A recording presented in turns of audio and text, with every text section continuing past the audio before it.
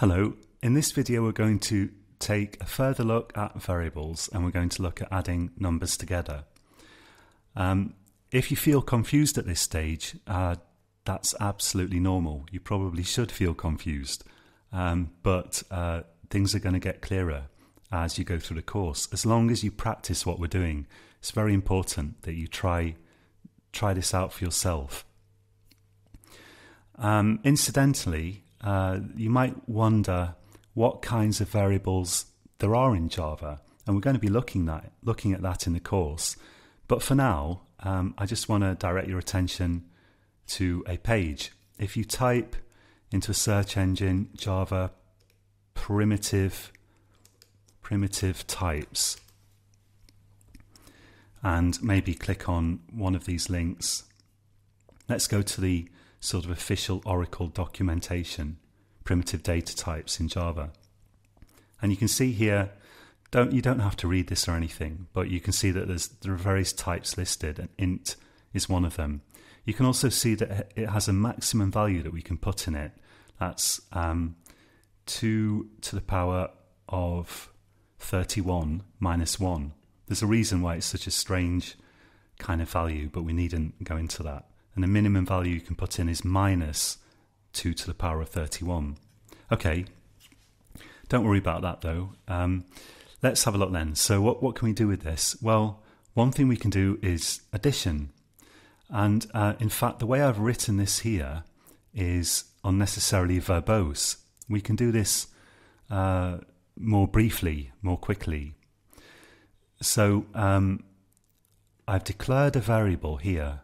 I've declared a variable called cats, and here I've assigned the value 7 to the variable cats. We can do that in one single step. Before we do that, let's create a duplicate of our project.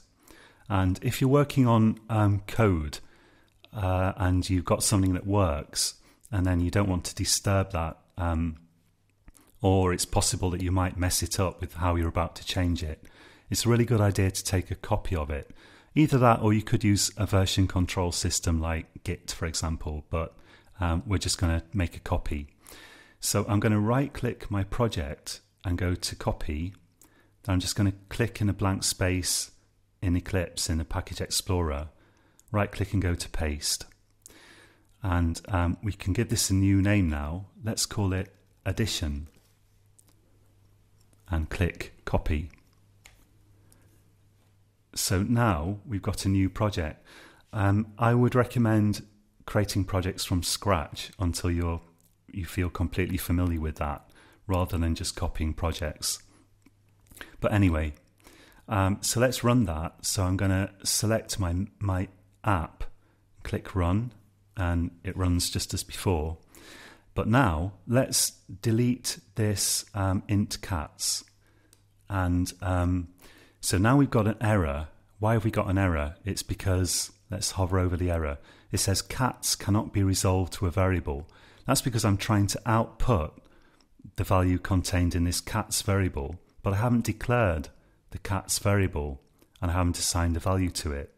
What we're going to do now is declare it and assign a value in a single step. Now this has to be above where you're using the variable. So wherever you use a variable, above that somewhere in your code, you have to declare it. So let's write int cats equals 7. So I'm declaring it and I'm assigning a value to it in one single step. Remember, your program is going to execute line by line, so it's going to go down your code block here, and that's why we've first got to declare a variable before we can use it. It has to be above. Because this is going to get read by the Java runtime environment before this is read and executed. Okay, so that will do the same as the program we had before. We can run it and it just outputs 7. Now let's say we've also got dogs.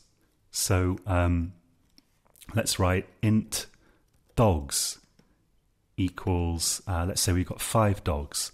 And by some miracle, we can stop the dogs eating the cats.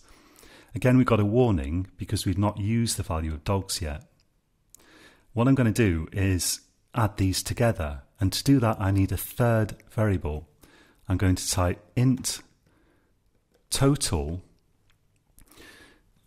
equals cats plus dogs. And then using my system.out.print line, I'm going to output the value of total. It should be 12. So let's run this. And down here we have 12. What have we done here? So we declare a variable called cats and assign the value 7 to it. We declare a variable called dogs, assign the value 5 to it. And then we declare a variable called total, and the value that we assign to total is the number of cats plus the number of dogs, and then we output it. Try that for yourself. If you, it is easy to make mistakes here. So, for example, you can't have two variables called cats in your code block here. If we try that, we get an error. If we hover over that error, it says duplicate local variable cats. Let's delete the second one.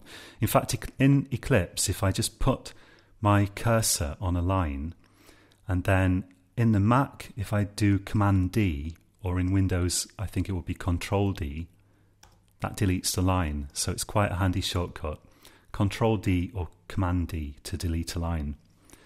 If I'm giving you any of the wrong shortcuts for Windows, you can always type into a search engine something like Eclipse shortcuts, Eclipse shortcut keys, something like that, and you'll find a whole list quite easily.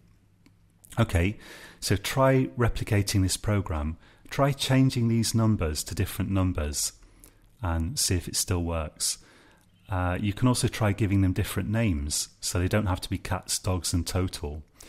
You might run into problems. You can't have spaces in variable names. You can't have punctuation in there. You should always start them with a lowercase first letter. That is very important.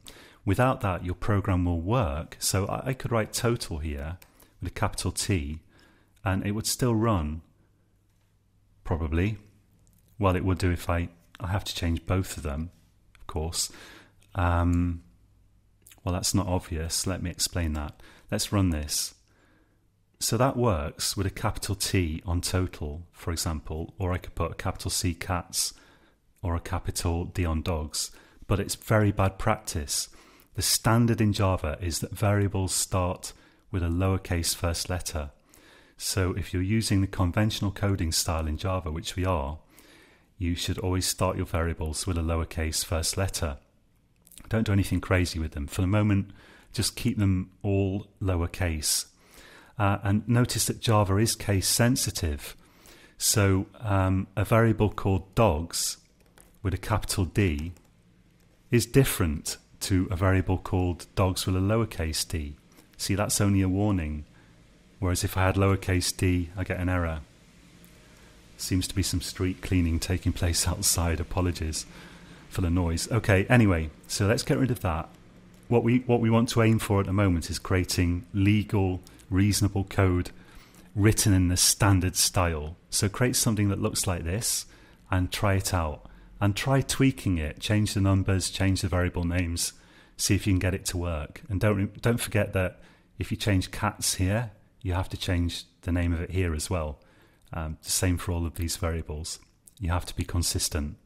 Okay, have a go at that, and until next time, happy coding.